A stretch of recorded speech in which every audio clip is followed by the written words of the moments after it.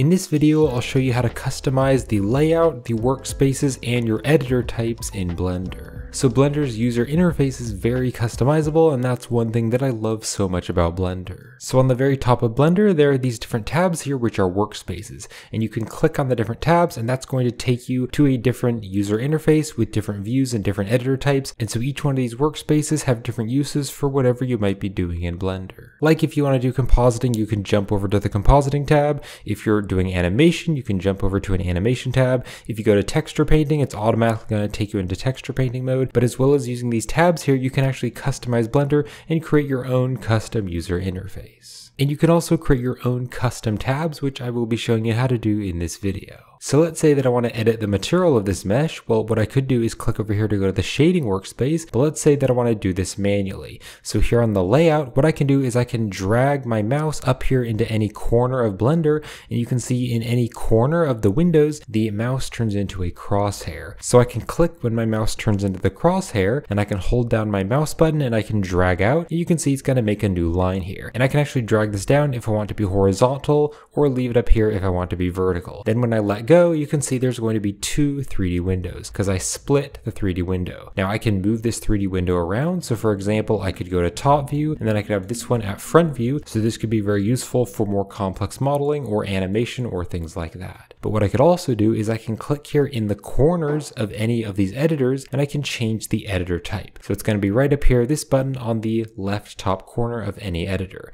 So you can see right here, there's the editor type. Also right here, this is the outliner. Also right down here, right next to me, that's the timeline. And then right here is the 3D viewport. So if I click on this button on the top left corner to change the editor type, I could change this to any editor type I wanted. But let's say I want to edit the material of the object, so I could change this to the shader editor. And now you can see it's similar to the shading workspace that I have right here. And so I can click and drag to make it smaller or bigger. I can even like make this really small if I want more space. Now let's say that I add a new material and I'm just gonna like change the color. Maybe I'll make it like a blue color and then I'll turn the roughness down. So now let's say that I want to close this shader editor because I want the 3D window to be back into full screen. Now one quick thing I did want to mention, if you hold down the control key and then hit the space bar, so control space bar, that is going to go into full screen of any editor type. So you can see the timeline, 3D viewport, and then if you hit control spacebar again, that's going to go out of the full screen. So that's just something useful to know. But in this case, I don't want to go into full screen. I just want to close this window here. So what we're going to do is click right here where we clicked before to add the window, and we're going to click, but then this time instead of dragging this way, we're going to drag the opposite way. So we're going to drag in. And you can see now it says join areas and there's a little arrow there. So if I let go, now it's going to close it. So now the 3D window is full screen again. Now I'm just going to click to drag this out again just to show you. So if I drag this out here, if I click and then drag way farther, you can see something else is going to happen. So there's another feature here. Let me just hit escape. So if you just click and drag a little bit, you can close it. But if I just click and drag farther, now I can actually move this to a different space. So if I wanted like a 3D view here, I could like let go and now there's a 3D view right there. Maybe I could like click and change this to the image editor. And then if I like click and drag it over, I could like drop this right over here. So now we have an image editor here, or I could drag it right over here and I could completely replace it for the collection. So just drag it here and drop it in the very center. And now that outliner there, the outliner with the collections is gone. So this is a very powerful feature in Blender, and I love programs that are customizable, especially because I use Linux. I use the Linux operating system. I use Linux Mint, and that's also a very customizable operating system. Now let's say you don't want the timeline because maybe you're not doing any animation. So what you can do is you can bring your mouse right here and then click and then drag down and then let go, but you can see the timeline's still going to be there. So I have to click in one of these corners. I'll just use this corner and I'll click, drag down, and then let go, and that's going to close it. But there is actually a faster way to do this. So if I just click and drag this up again, and then let's click and then drag over and then let go. So you can now see we have a big window here, and then right behind me or right next to me, I'll change this back to the timeline. So a quicker way to close this is to just right click, and then you can click on close area. So I'm just right clicking on this little bar here. So right click and then just close area, and you can see now the timeline is disappeared.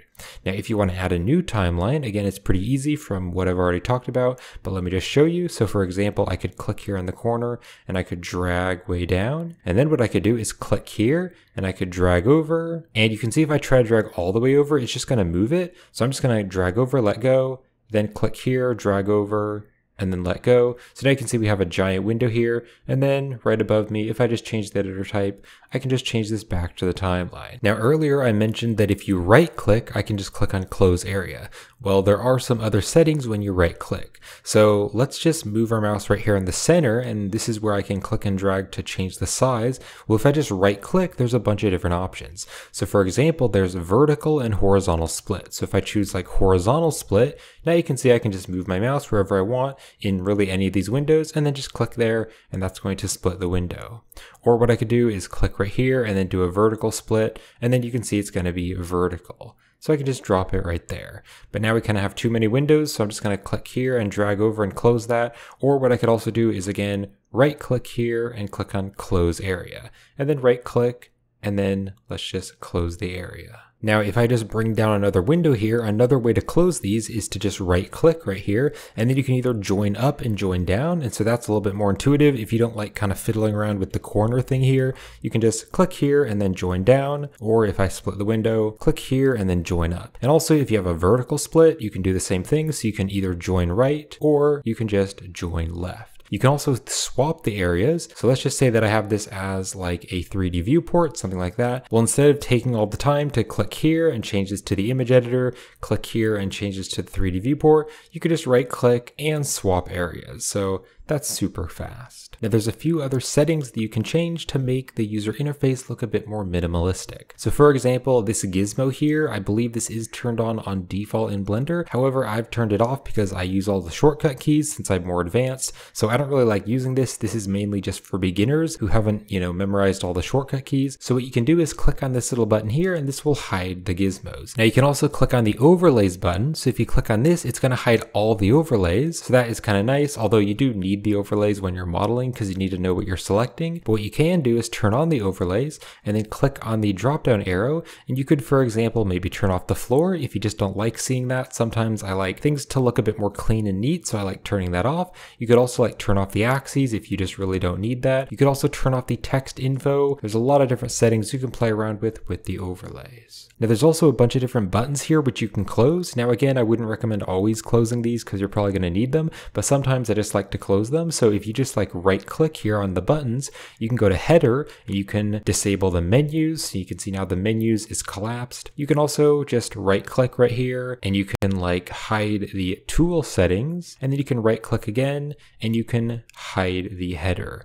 So again, that's just going to hide even more of those options. So you can see Blender's just looking even more minimalistic, and you can do like the same thing right down here. So I can show or hide the different headers and menus. Also right down here on the very bottom of Blender, I do like to use this most of the time because it shows me like the faces and vertices and things, and also the memory it's using. But if you just right click on the very bottom bar, you can show and hide these different statistics. Or what you can also do is just click and drag down just to close that. And also if you right click here on these different options, you can go to visible tabs and you can disable any visible tabs if you just want to hide them. You can also just right click and you can go to navigation bar and you can flip it if you want to be on the other side for some reason, or you could also go to navigation bar by right clicking, and then you can just hide it if you wanted to. Now regarding the workspaces, you can actually create your own custom workspaces. And I have done this. For example, I have this assets tab. So if I click on the assets tab, I have my ultimate Blender procedural material pack with all my procedural materials. So I can just jump to the assets tab and I can quickly just drag and drop the materials onto the objects. I also have the shader editor right here, so I can quickly adjust the settings for the material. So to create your own workspace, you can scroll your mouse wheel right over here,